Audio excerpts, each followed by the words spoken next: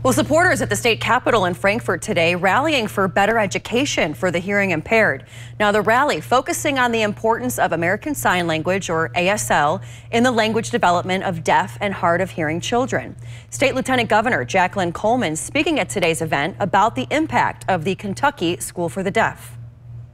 For 2 centuries, KSD has provided an inclusive place for our students who are deaf and hard of hearing to learn, develop, and grow. But right now, the people that serve on the Kentucky Board of Education, those individuals really don't know anything about KSD. Some of them have never even visited our school. Now, today's rally also included a push for legislative support for a campus superintendent at the school.